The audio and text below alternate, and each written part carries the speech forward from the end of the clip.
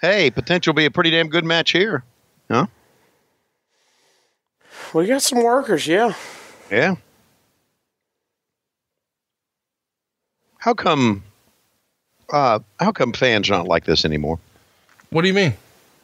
The fan, it's a never-ending theme, I guess, on our.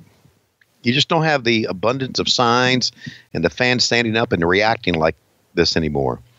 You just have fans just thinking, "Oh, I'm part of the show." So,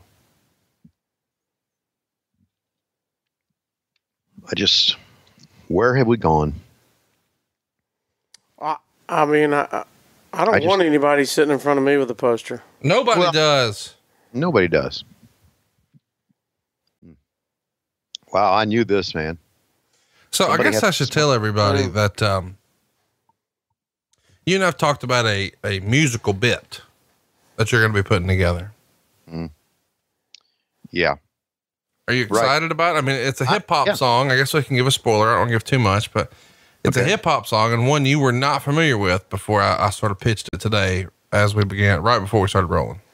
Exactly. And we're going to put it together. And if you're a member of Patreon, you'll probably hear it. He doesn't sound excited about it. No, but you know what? He wasn't excited about Raven's mom when I pitched it either. But then he had a lot of fun when it was done. Well, it's over. It's over like Rover now. Yeah. And you pitched, It's Cold Outside for me and Lois, and we did that. Remember? You're the one to pitch that. So you're the idea man here. You're the idea guy. Well, I got an idea. Why don't you try to give us some real commentary on Kurt Angle and Chris Benoit here, two of the all-time best in-ring performers. Obviously, one is persona non grata. Nobody really talks about anymore for very understandable and clear reasons. And the other still hanging around doing some on-air stuff for WWE, and Kurt Angle, the first gold medalist in WWE history. You know, give us some real play-by-play here. Tony Schiavone, along with Conrad Thompson, Cassio Kid, we're coming to you from the Astrodome at WrestleMania 17. Pickup by Kurt Angle, and he's got him into a waist lock, turned over by Benoit, trying to hit. So look at that great set out. And now do a front chancery, side headlock, trying to keep him off. He's trying to just keep him off onto the mat. Boy, look at this. Just as Jim Ross would say, catch can wrestling. 1, 2. Good shot of what it takes to be a great amateur wrestler. And you know, Cassio, I think you would agree with me. A great amateur wrestler sometimes doesn't make the great transition to pro wrestling, but I think Kurt Angle is doing that. He's done it well. For that, Conrad, what do you think? I think that Kurt Angle is probably the most natural professional wrestler in the history of wrestling. And we've seen recently, you know, the rise of Ronda Rousey, and a lot of people draw those comparisons and say, we haven't seen someone this natural at this since Kurt Angle. And whenever I would talk to Bruce Pritchard, he would say that his brother Tom would say immediately, day one of quote unquote wrestling school, back when they did the dojos and camps at Tracks and Stamford, that he was attacking the mat. And that's something that, you probably don't have an instinct for if you're an amateur wrestler, right, Tony? You're taught to never be on your back. I would agree. Never use history of professional wrestling again. That's my line. Thank you very much, Conrad, for that. And back up here comes Kurt Angle, man. I don't know if he's blown up here or not. And Cassio, they're back to a vertical base, right? Once again, wouldn't you agree? What's a front chancery? Okay. It's the opposite of reverse chancery. Okay. It's the move you did on your honeymoon with Judy. Is that a chancery? Well, she said, Cassio, you know, you're bigger than the other boys I've been with, but I'm going to take a front chancery here. Let's see how it goes. She passed out. I hope I don't smoke. She took a chance. She regrets. See, you asked me to do commentary and then you shit all over it. No, in fairness, I never heard that before. You shit on both of us a little bit. I gave a real answer and you said, that's my line. Well, all right. I hope we have another front chancery here soon. Without question. Oh, wow. Hey, can we ask a question? Are you ever going to call wrestling again, or is this the only place we're ever going to hear it? Well, I don't know. It works into my schedule. I'm a very busy guy. Oh yeah, I can tell. Yeah. When I said, hey, my plane lands at this time, what time can you? He said, I'm not doing anything today. I'm available all day. Anytime's fine. See? So here's run a wrestling event on Sunday. I'll be there. I love you. Hey, so let's smarten up Cassio here. Mm-hmm. Lois has been doing DDP yoga, and she's dropped some LBs, and she's looking good and feeling good. And she had a new outfit on at Pop's birthday, like she liked it. She was dressed to the nines. Right. And I gave her a big hug and complimented her, but I used a line that I don't think she knew how to take, but Tony immediately started laughing and thought it was hilarious. Okay. And I said, "Oh my gosh, you look so great. I mean, I hope you feel half as good as you look." Cause she had a little health scare and wasn't feeling good. And she's like, "No, I feel good." And I said, "Well, I love your outfit. You're dressed to the nines today. You look like you could host The View." Host The View. She did not think that was funny. No, she stared at Conrad for quite a while. Yeah. No blinking. She's not a fan, as I can gather from previous pods. Sure. Right. Well, I mean, I knew that when I said it. Right. But the idea was this is a TV ready outfit right here. Right. But and you got stank eye. Bad. Yeah. A lot. Which is obviously what you're going for, because you just love to give people shit. I mean, if there is one common denominator, anybody that knows you and loves you, hey, this guy loves to give you shit, and he's better at it than anybody else. 1, 2. And of course I loved it. I laughed. Ha ha ha. I love to see you at the table with Whoopi Goldberg. Ha ha ha ha. Shit like that. And she didn't. She didn't. Did she talk to you the rest of the night, Conrad?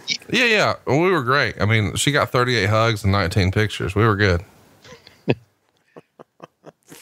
Did you see how excited? I mean, wet panty excited to see Todd Gurley she was? I didn't think we were going to talk about that. I mean, she was like, "There's Todd Gurley's here. Todd Gurley." I said, "Yeah." And let me just give you a spoiler here. Okay. All of Tony's dildos are black. No, deep purple and red for the Bulldogs. Okay. Oh, got it. That's what the fuck. What? And now she got a new yellow one. Doesn't he play for the Rams? Does he? I didn't realize that he's a Ram. That's why he sees that yellow earlier. Okay. Anyway, she was really excited. No, she was. I mean, she told me 7 times, "Todd Gurley's here." I'm like, yeah. So's Charles Barkley. So's Dennis Rodman. So's Ron Gant. I would have popped at Ron Gant. I did. I popped at Ron Gant. I was 10 years old again. Yeah, I was about to say I would have been like a kid. That was awesome. What's weird though is I didn't know it was Ron Gant. Somebody had to tell me it was Ron Gant. Because I'm like, unless he has his hat and uniform on, like, I don't know that I know what Ron Gant looks like. So I may have been really excited to meet a guy, and I called him Ron Gant, and he might not actually be Ron Gant. But like, even Terry Pendleton, if he didn't have like the shin protector on, I don't fucking think that's him, y'all. Might not be. It was cool though, man. It was, Mr. Crockett was there. David Manning was there. Lots of names from wrestling yesteryear, including his best opponent ever, Ricky Steamboat. And Joe Gomez was there. And apparently I hadn't seen Joe Gomez in 25 years. And apparently in those 25 years, Joe was spending his time sucking on an air hose. Whoa. Because I didn't even recognize him. Whoa. Didn't even recognize Joe Gomez. And I said, "Are you sure you're Joe Gomez?" I wouldn't recognize Joe Gomez if he walked in here. Well, you wouldn't now. And I said, "There's only one way that you can prove to me that you're Joe Gomez." He said, "How's that?" I said, "Get up to do a spot and fall down and bust your ass." And he said, "No, I don't think I'll do that." So you're just walking around low key shitting on everybody there? No. Joe is really one of the nice guys and a longtime friend of Ric Flair's. And hey, did you happen to hear any compliments for Triple H while you were there?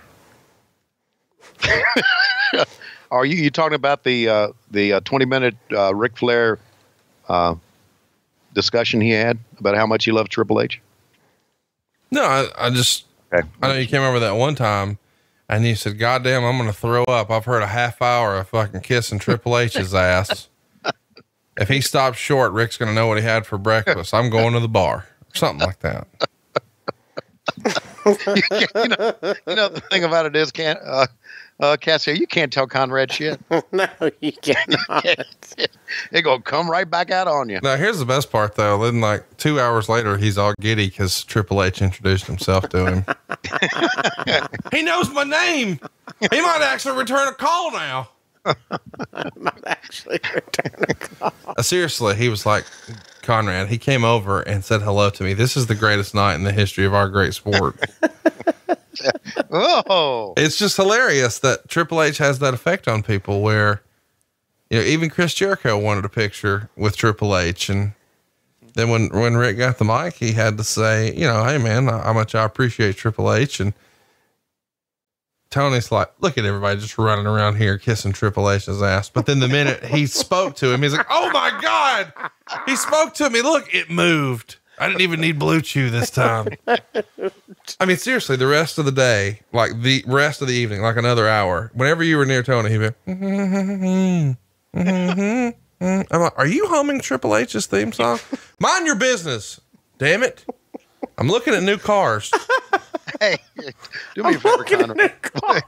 You're looking at new cars. Would you throw up in one again? Oh, leg takedown, calf crusher. I wasn't looking at new cars. You were on your phone because you were already like, Triple H knows my name. I'm fixing to get the call, baby. I mean, I heard because you knew on Friday before everybody else did about Brucey, and you're like, I'm fucking next. Triple H knows my goddamn name. I'm out of here. Honey, no more RoboCop for us. This podcast thing is over. Oh, do me a favor. Would you hum Triple H's song again? That was just too good. Go ahead. No, I'm good. Thanks. All right.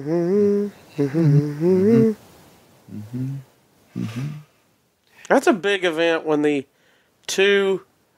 one and two most famous son-in-laws ever are in the same room at the same time. Oh, I would agree. And not only that, Shane McMahon was there too. We didn't mention that. We buried the lead. Shane was there. Yeah. It's kind of funny because everybody's sort of like hiding out and trying to make it a surprise. But as soon as I walk in the building, there's like the WWE head of security chilling. And I'm like, man, you can't stand right here. Everybody's going to know. Like, you're going to have to move a little bit. But yeah, it was a star-studded affair. Edge was there. Jeff Hardy was there. AJ Styles was there.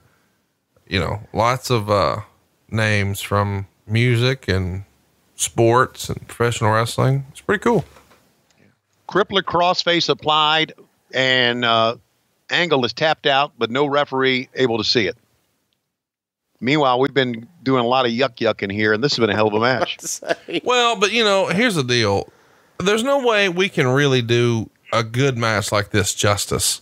No, you're right. Our show is based on let's make fun of the bad shit, but when something's really good, you just got to let it stand on its own. And there's a lot of people who aren't able to really enjoy a Chris Benoit match, and I get it, and I don't pass judgment one way or another. But you've got two of arguably the biggest motors in professional wrestling history where it's just nonstop action, bell to bell, hard hitting, great stuff from Chris Benoit and Kurt Angle. And oddly enough, we have three of the biggest motor mouths in professional wrestling history on this podcast at the same time. And to the top. Oh, wow. Oh, he caught him with a knee. Hey, Tony, I meant to tell you something. Casio got me a lovely present, and it's something I think you would enjoy, and I think we're going to need to get you one so you can sort of share in the fun. Just re-gift it. No, I'm keeping this. You need your own. All right, what is it? They're cocaine sunglasses. What the fuck? You know those shades that Arn Anderson used to wear on TBS back in the day? Who wore them on TBS back in the day? Marty Lundy, your friend. Oh yes, right. Okay, well I have an almost identical pair now. And they're called cocaine sunglasses? Well, Casio gave them to me and said, hey man, these are your cocaine shades. And I'm like, what? And he's like, well, with these on, you look like you need one of Bruce Pritchard's shirts and like laying around South Beach and you got a little baggie in your pocket. And I'm like, okay, I don't know what that means. But then when I opened it up, I was like, wait a minute, these are enforcer shades. And I think me and you need to have some of these. So when we're strutting that ass around Chicago next month with Eric Bischoff, we could have some Rick Ross, Arn Anderson shades on. All right. Casio, get me a pair. Done. Thank you. Done. All right. Hey, are we going to talk about the fact that your close personal friend made some headlines this past week? Arn Anderson, no longer working for the WWE. I immediately, when I found out about it, sent him a a text, which he did not answer. And then I looked on his number, and I'm thinking, well, it's a 203 number, so maybe now he's no longer with them. They confiscated his cell phone as well. So I sure would like to get in touch with him. Do you know, Conrad, if they confiscated his cell phone? No, I texted him. He got right back with me. What the fuck? The fucker. Yeah, that's what Right it is. before They the got show. money about. Okay. Oh, there's look, the next there's our president of the United president. States, Kamala.